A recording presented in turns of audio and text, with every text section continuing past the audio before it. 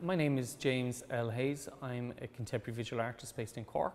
I'm also a lecturer in sculpture at the MTU Crawford College of Art and Design in Cork.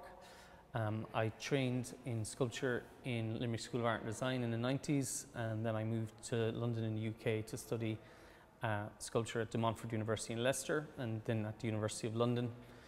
I also spent about 10 years working in the East End of London, working for a prestigious and renowned fine art foundry called AB Fine Art. So for me, I always have this attraction to making the multiple, making cast elements that are repeated all the time, using that idea that they all maybe are produced from the same mold, but actually the idiosyncrasies between casting, whether in bronze or in plaster or in iron or aluminium, they will always take on some kind of difference given that given their different materiality. And that's a kind of running theme within my work and the other work that's on.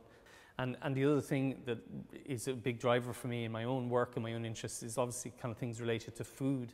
And I'm always kind of really interested in exploring kind of processes, and you know, there's so much of kind of food processes of molding and mixing and casting that are all very complementary and relatable to what contemporary chefs and cooking and so do. And we all know cooking is a new rock and roll, and there is such a kind of crossover. So for a lot of the time, for me, I spent a lot of time crossing over my food research and food interests into casting and things like that, and where they met in the middle, I tended to explore. So for when I've always had that interest in drive in cooking and creating and having all the accoutrements of really sharp knives and really good mixers, but also having really good tools and really being able to make things in an advanced manner. So they kind of go hand in hand for me. I'm always kind of switching together, and in a piece like this, it's right there. I mean, I ate those ones, you know, that were here. This is a piece of work called Homegrown, and it was originally inspired by another piece of sculpture I made in 2012. That was an installation work that was interactive and was based on aspects of climate change and how the vegetable asparagus was trafficked or air miled across the world, and it's the most air mile covered vegetable. And I was kind of interested in that idea of waste. I was also really interested in that idea that how in some people, which is a genetic aphylactic reaction, it's a reaction which changes a person's urine or has a very distinct odor from your urine after you eat asparagus. So I was really interested by that aphylactic element. And so I wanted to make a piece of work that explored that idea of how your body gets rid of those compounds and phosphates, which is in asparagus, and those kind of impurities that your liver produce and produce that into your urine. So I made a piece of work where I grew some asparagus, and I ate the asparagus and I kept the urine, and I made a perfume which would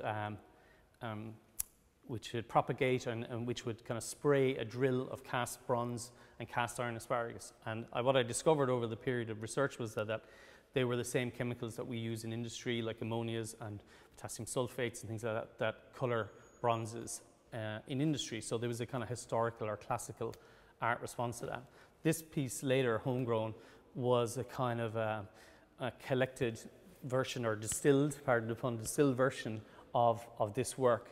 And this was about very much being that these were asparagus that were grown in Ireland compared to asparagus that are grown in South America, which are much smaller and often take 5 or 6 weeks to travel here from South America, and that have obviously devastating effects in terms of carbon production and air miles.